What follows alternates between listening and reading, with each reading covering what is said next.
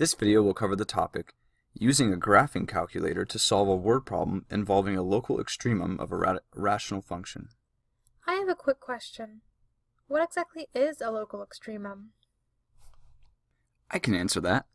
A local extremum is a point on a graph that has a maximum or a minimum. It is called local because it is in the part of the graph that we are examining. The graph is much bigger and therefore may have other local extrema. A local maximum is seen on a graph as the top of a hill on a graph, and a local minimum is seen as the bottom of a valley on a graph. We will now work to solve an example problem of this topic. Say we are given a rational function c of x equals 3x squared minus 5x plus 31 all over x squared minus 2x plus 5. C of x is the concentration in grams per milliliter of a certain chemical x minutes after a reaction. Our goal for the problem is to use the ALEX graphing calculator to find the value of x that maximizes the concentration, and then give the maximum concentration.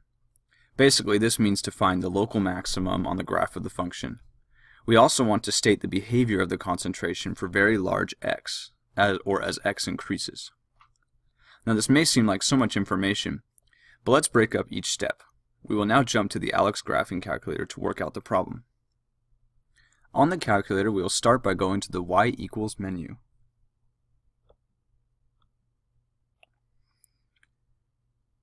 On y1, we will type our function. Start here. After we type our equation, we will then press graph. The graph will then appear.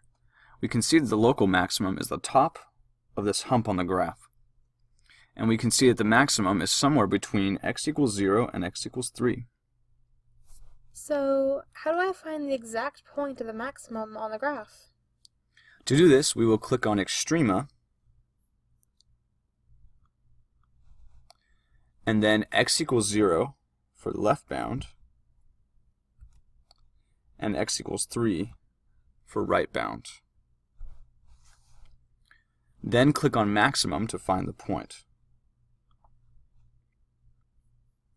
For this problem, we will round the point to the nearest hundredth.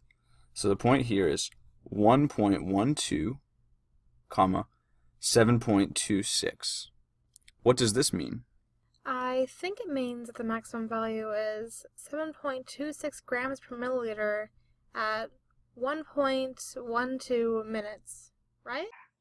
Correct. So now we need to figure out the behavior of the concentration as x increases to very large values. We look at the graph and see that as x is increasing, the concentration seems to approach a finite value, which is indeed what we say for the behavior of the concentration for very large x.